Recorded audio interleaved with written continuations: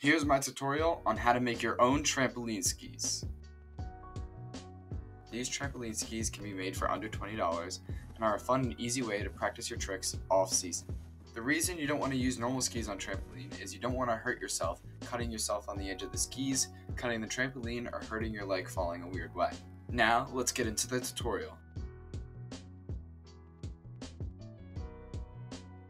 In terms of materials, you're going to want 4 pool noodles, an old pair of shoes, and a roll of duct tape. On top of that, you're going to want a tape measure and pen.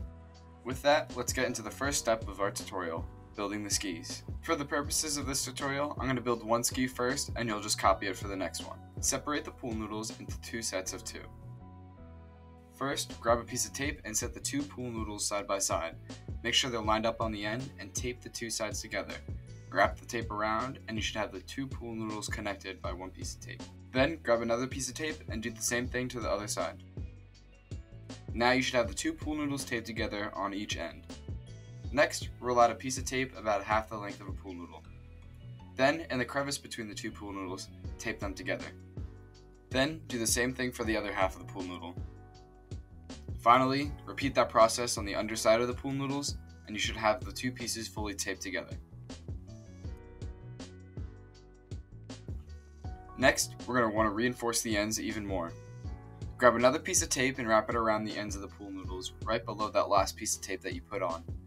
This should create a longer barrier at the end of the pool noodles and keep it together on the ends. Next, grab your tape measurer and measure the length of the pool noodle. Cut that number in half and put a mark on the pool noodle in that spot. Then, on a piece of tape, mark the midpoint. Line those 2 pieces up and wrap it around the pool noodle right in the center. This not only will help reinforce the center, but it will create a center mark for when we put on the shoes later on. Between the end of the pool noodle and the middle, put another piece of tape on each side, so that the pool noodles will be even more reinforced. As the last step before we attach the shoes to the skis, put a small piece of tape at the end of each pool noodle. Then, grab another piece of tape and wrap it around the end of the pool noodle, but leave a little bit of tape as an overhang over the end. Then, push the overhang in. This should create a solid tape base over the end of the pool noodles, and you should not see the pool noodle through the tape. This will create a safer end and a better place to grab when you're practicing your tricks on the trampoline. Repeat the process to create another ski. With that, the base of the skis are complete. Now for step 2, add the shoes. Measure out the exact length of your shoes, cut that number in half, and mark the midpoint on the shoes. Then, with a pen, mark the middle of the piece of tape that had marked the middle of the skis. Then, line up the mark on the skis and the shoes and put the shoe on. Make sure the shoe is centered on the ski. Tape the sides of the shoes and the ends of the shoes so that the shoe is loosely on the ski. This will create a good framework for the rest of the tape that we'll put on the shoes.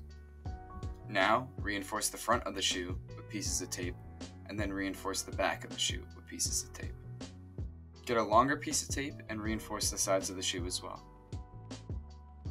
Now, grab 4 small pieces of tape and reinforce each corner of the shoe. With one ski complete, do the same for the other. Now, you have a finished pair of trampoline skis. For the final step, try out the skis. Before the video ends, check out the Sklar Skis merchandise shop. There's sweatshirts, t-shirts, and a ton of other skiing related merchandise.